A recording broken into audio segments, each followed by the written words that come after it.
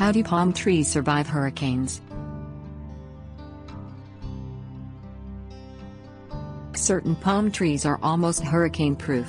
These include sabal palms, different types of date palms, manila palms and pindo or jelly palms, according to studies conducted by the University of Florida. Based on data collected between Hurricane Andrew in 1992 and Hurricanes Rita, Katrina and Dennis in 2005, there are many factors contributing to a palm's ability to withstand wind, including the tree's age, whether it is native or exotic, the condition of the soil, the duration of the storm and whether the tree grows on its own or among other trees.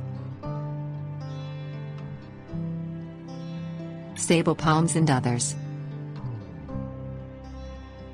Sabal palms are also known as cabbage palms. They are often overlooked as ornamental palms because they are not as attractive in their youth as other palm trees. Sabal palms can withstand winds up to 145 miles per hour. They have a single, non-branching trunk and grow 50 to 70 feet tall as urban or landscape trees, but can grow up to 90 feet tall in the forest. Their crown is 12 to 18 feet in diameter. The sabal palm is native to the southeastern United States and the wood of its trunk is so strong that it is often used to make wharf pilings, docks and poles. Palm growth habit and foliage. The University of Florida explains that palms grow differently from other tree species, such as broad-leaved and conifer trees. They have one terminal bud. If the bud is left undamaged, the tree will survive, regardless of the harm done to its fronds or leaves. In fact, some palm species such as the royal palm will preserve themselves by allowing their leaves to be snapped off in high winds in order to reduce overall wind resistance and spare the trunk and the bud from damage. Fronds will grow back within a few months to a year. Storm duration. The longer a hurricane is preceded by lots of precipitation, the more water there is in the soil. In general, this reduces the tree root's ability to hold up the tree.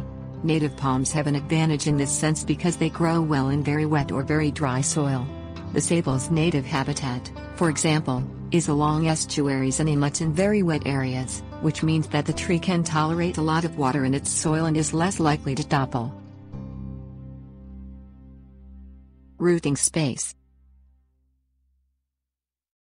The University of Florida study revealed that trees with plenty of rooting space, those grown in lawns, on college campuses or in parks, for example, had a much higher rate of survival than those growing too close to other trees whose root systems didn't have enough room to develop fully or properly.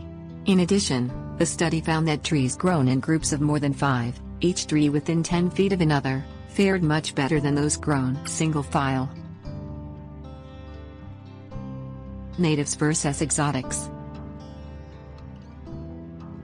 Sabal palms are often overlooked in favor of trees like the queen palm, which is generally considered to be more attractive than the sabal. The queen palm, an exotic species, has an extremely low wind tolerance. Only about 70% of queen palms stood up to the 120 miles per hour winds of Hurricane Jane, and almost half of them succumbed to the 165 mile per hour winds of that same hurricane. While other factors certainly contribute to the ability of palm trees to withstand hurricanes, native trees have the advantage of having evolved with the climate of hurricane-prone areas and are much more likely to survive.